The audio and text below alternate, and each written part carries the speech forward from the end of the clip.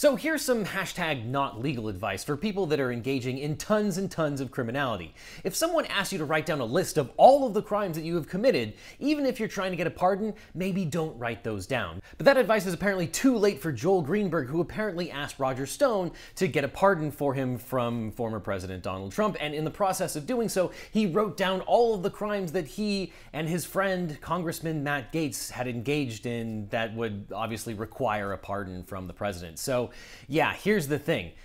Don't do that, ever. Do not ever write down all the crimes that you have done, even if you're seeking a pardon. But, hashtag not legal advice. So we'll probably see that guy in court.